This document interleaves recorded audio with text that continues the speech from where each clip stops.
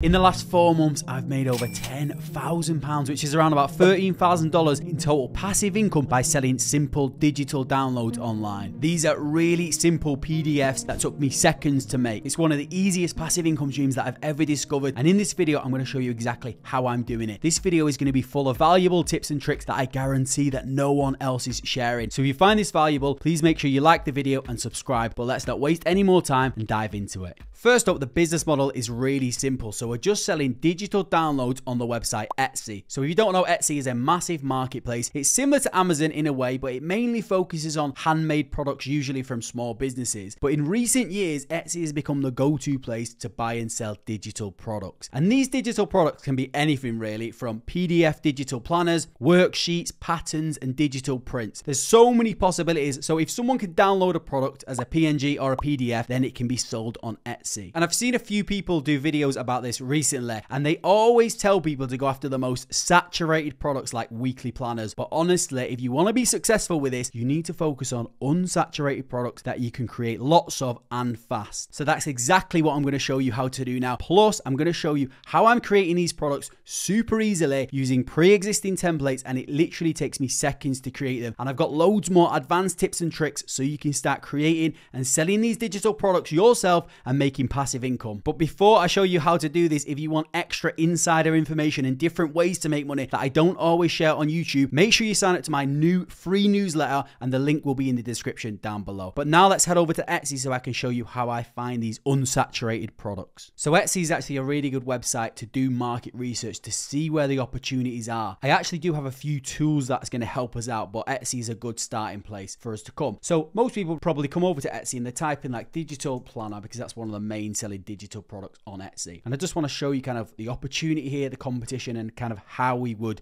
find gaps where we could actually create and find products which will sell well. And if we just click on one of these examples like this one here, you can see how well this is selling. So I actually have an extension called Allura, which I will leave a link to in the description down below. You don't need this, it's a paid extension, but it just helps you see how well things are selling. And as you can see, this simple digital planner has actually generated over $116,000. So the potential here is off the scale for a passive income generating business. But as I said, planners like this are way oversaturated. If you look here, the results, it's got over 450,000 results for digital planner. So they sell very well, but this is definitely too oversaturated. If you used to create a digital planner now, it's a very slim chance that you're going to be able to show up. So what I would do, if you found a product that you think is selling well, but you kind of want to jump on that, but you don't want to compete with all of these people, kind of need to narrow it down a little bit. So for example, if you still wanted to get into the planner niche, and I actually think this is still too oversaturated, and there's lots of different products which I'll show you how to find in a moment. But if we did want to do it with digital planners, what we need to do is get these search results down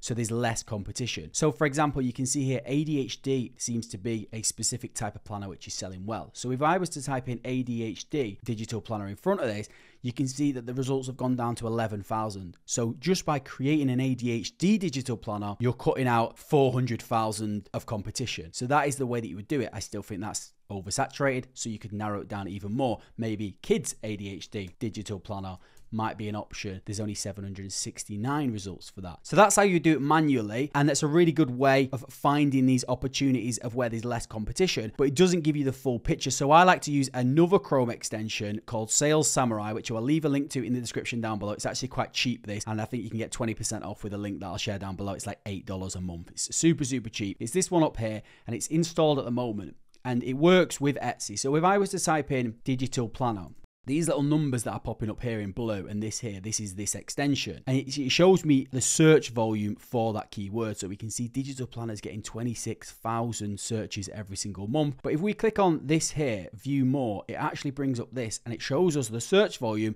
versus the competition, plus lots of other associated keywords. So we can start to narrow this down, because I don't know what niche to go for or what type of digital planner if that's the product that I wanted to go for. So I could come here and just play around with this and say search volume. So I want to have at least 200 search volume, and I want to have less than 3,000 competition. Then I'm going to click filter on that, and it's brought up all of these opportunities. And there's a lot of just misspellings of digital planner down here, but there's an opportunity there called teaching digital planner, which gets 465 searches, so it's getting a bit of traffic, and there's a lot less competition compared to the other ones. So that might be an opportunity. And if we just click on this, it will bring it up and you can see what other people are doing. And there is already a few people selling these, but that could be an opportunity. Now, the planning niche isn't probably the best one because if you look at these, even in this less saturated one, these listings are amazing. People are really focusing on this planning niche because that's what everyone tells everyone to get into, create planners. And it's oversaturated and these listings are so optimized, it would be really hard to even compete with these, even with less competition. But my favorite strategy to find products that are unsaturated and untapped, that not a lot of people are already doing, is to actually look on what's selling well on Amazon. So a lot of people are selling low content books on Amazon using a business model called Amazon KDP. I've done it before. I'm actually making money from that at this moment in time. And I've been using that as inspiration, seeing what's selling well as these physical books on Amazon and then turning them into digital products on Etsy. And this is a genius strategy that works really well. So I actually use another tool, which is really, really cheap as well. It's called BookBolt, and it's actually an Amazon KDP tool, which helps you find good products to sell on Amazon KDP. But I've been using it to help me find what's selling well on Amazon KDP, so then transfer it over to Etsy. So I will leave a link to this in the description down below. It's like $8 a month as well. It's super, super cheap, but it's the cheapest tool that I could find that could help me find what's selling well on Amazon KDP. So if you come over to BookBolt and then just click on the Clouds tab, you can actually see all the low or no content books that are selling well on Amazon, and you can search this. So it's got all the different categories like journals, music sheets, calendars, planners, coloring books, guest books, log books, trackers. These are all perfect types of products that you can sell as digital products on Etsy. So for example, if we click on tracker, click on search, it will show us the top 100 selling products at the moment. So this is a really good one, Ultimate Savings Challenge. So it's like a savings logbook in the form of a challenge, and that's getting like 500 sales every month. And there's another savings one here. There's actually quite a lot of savings one popping up because we're in a cost of living crisis, but there's like password trackers, symptom and food diary for like a chronic illness. That might be a good one. So then you come over to Etsy and then type in chronic illness and then see what it's going to suggest down here. So chronic illness tracker, chronic illness print, chronic illness journal. So then we can click on that here and see what opportunities there might be in that niche that we could create a digital product for. And I'll show you how we're going to create these digital products really, really easily in just a second. So if we scroll down here, you can see illness tracker is getting 400 searches and it's got about 2,000 competition, but we can go and have a look at this and see whether there's an opportunity for us to kind of get in here. So like this one here is not a great design. So we might be able to make that look a bit more modern, a little bit more appealing. And this is not actually a digital product. These look very, very boring, like chronic illness, it look like some sort of medical forms. People might want something a bit more fun, a bit more appealing, it looks a lot nicer. So this might be a really good opportunity for us to create something similar to this that's not got super loads of competition and it looks really boring, so we could make something a bit more colorful, a bit more appealing to a female audience, and we could actually list this on Etsy and make money. And that's how we're going to do it. So a really good tip is to actually go back over to like something like digital planners, which is really oversaturated. There's loads of people optimizing their listings, and see what's working well. So as you can see, this is like these beige minimalistic colors with lots of information about what's inside. A video would work well as well. And this is how we can make our listings stand out in a less saturated niche like this chronic illness medical planner. So once you've got an idea of niche and a product that could sell well and it's not oversaturated and there's an opportunity for you to improve that product and make it stand out a bit more, now we need to actually start creating these. And it's very, very simple to create these because we can use pre-existing templates and just tweak them up a little bit. So to do that, I'm going to use Canva, which I'm sure most of you have heard of. It's a design tool, but they've got loads of pre-existing templates in here that we can kind of edit and tweak a little bit. So you can come over here and let's say, for instance, you're going to do some kind of symptom tracker. You can first of all just search here and see whether someone's already done them inside of Canva. So let's just type symptom tracker. So as you can see, no one's actually created a symptom tracker inside of Canva, but there's lots of similar trackers that we potentially could use as a base. So for example, this one here, it's an income tracker. So we click on customize this template. Someone else has created this. And even if someone has created what you want, you do not want to use that as it is. We're just using that as a base so we can kind of use the format of it. We're going to change it up a little bit so it's unique and it's your own piece of work. So a really good tip is you can just come here to designs,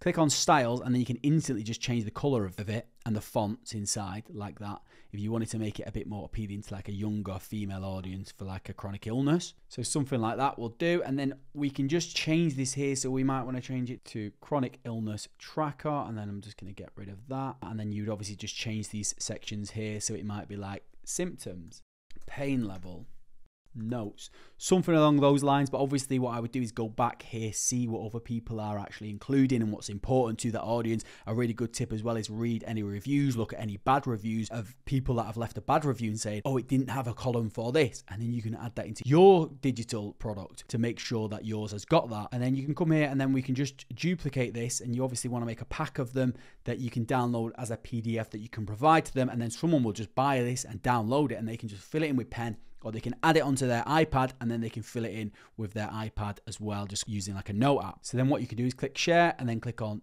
download as a PDF.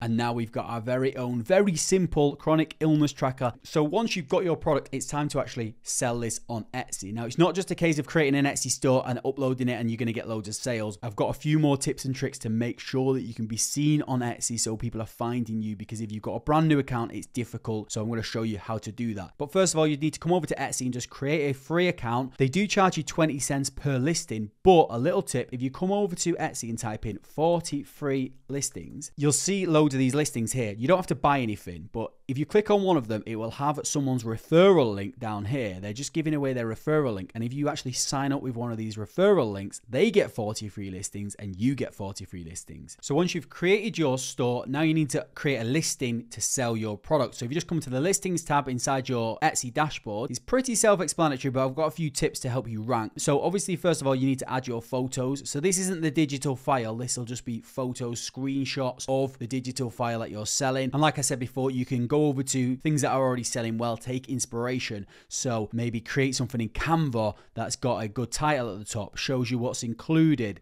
maybe a little hand, little information about what's inside. It works really, really well with these planners and these digital products to show people kind of how to use them straight away just from the thumbnail, and it just looks really professional. So I'd create some of those images inside of Canva and then upload here, and then the more that you fill out this description, the higher chances you are of going to be making a sale. People will go to the extreme of creating a digital product, they'll upload it, they'll add one photo, a one-line description, and then hope it's going to sell. They're failing at the last hurdle. You need to kind of make sure that this listing is standing out, because people are going to read it, and that's what's going to lead to high conversion. So loads of pictures, loads of descriptions, add a video in if you can, just showing you how to use the product if you can show it on an iPad. We're really professional looking. And then one really important thing here is the title. So we want to make sure that there's keywords in this title, because that's how people are going to find you. They're going to come over to Etsy and they're going to type it in. You can run adverts if you want, but you don't have to run adverts. You still can rank if you go for keywords which people are searching for where there's not much competition. So to help you find the best keywords that you can put in your title, I still use this tool here called Sales Samurai. Again, I'll leave a link to it in the description down below, and it's got the Chrome extension, but it's also got this tool here where we can go inside a dashboard, and we can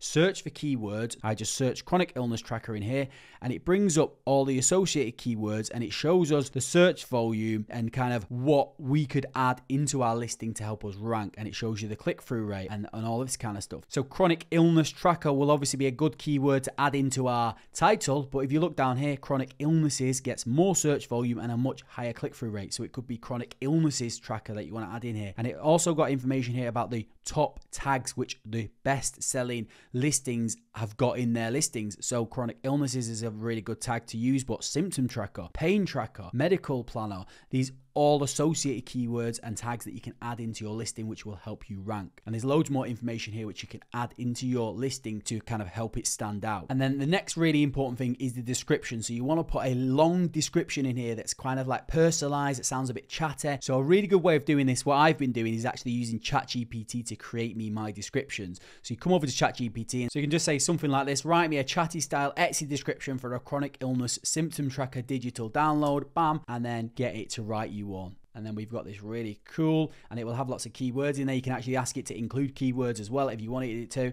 And then that's that done. And then what you need to make sure you do here is click on digital for the product here, and this will allow you to upload the digital product. And then down here you can add in your tags, and you can just take them all from the Sales Samurai tool. Next up is pricing. So the great thing about digital products is that you don't have to pay for any shipping. It doesn't cost you any money to create the product, and once you've actually created it, it just generates passive income. So you can set this price whatever you want. You can set it for $1, you can set it for $10, you can set it for $20 if you like. Obviously look what other people are selling them for, but one thing that I think is really really important. Don't undercut yourself. If you've created these basic sheets, yeah, you can do them for fairly cheap. But if you create a really good product, a good digital product, like a really 50-page, 100-page planner, don't be selling it for really, really cheap, because that just makes it look low quality and you're undercutting yourself. And you see them on here, they're selling for $20, $30. People are prepared to buy them. So I would definitely have a higher price of what your product's worth, and it increases the perceived value and you make sure you get paid for it. But again, you can just play around with this, but I'm just going to set this for around about £5 because that's kind of okay for a basic sheet or a pack of sheets. And then we scroll down here, and this is where you upload your file. So you just upload your digital file like that, PDF, and it's there. It's great. There's no refunds for digital files. You don't need to worry about that. And then you click publish and your listing is live. Now, don't expect to start making loads of money straight away. So with this, it's more of a numbers game. We need to upload lots of different products. So I'd spend a lot of time uploading different things. Some of them might take off, some of them might not take off. And it's just a bit of a game where you just put in a load of them out and they don't take that long to create. And then you'll see a few of them start to sell really well, and you can kind of double down on the niches that are working really, really well. But this is a great passive income strategy. And if you want another really good way of making passive income that doesn't involve creating any digital products yourself, then check out this video here, which is all about selling AI generated art. Thanks for watching, and don't forget to subscribe. Cheers.